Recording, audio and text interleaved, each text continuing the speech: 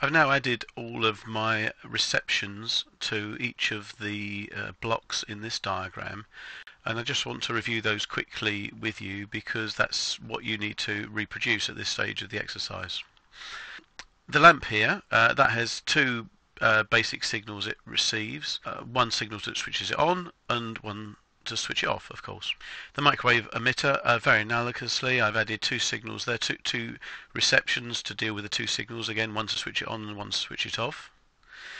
The timer is the most complicated of these blocks. It has to respond to a number of different things that go on in the system. For example, when the door is open and closed, it has to stop the timer. If the microwave is running and the door open, the time has to stop. Also, there are some signals to start the timer and stop the timer. Those come in from the start-stop button. So as you push the start-stop button, that starts and stops the timer.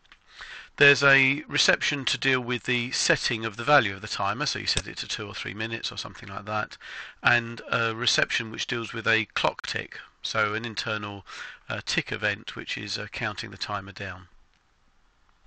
If I move across a little way here, you see again very analogous to the microwave emitter and the lamp. The motor here has two receptions relating to the signals to switch the motor on and off, and the display has just only one reception, and that deals with the a reception of like a display command. For example, display 2 minutes or 3 minutes. So this will receive some data which is actually captured on the display.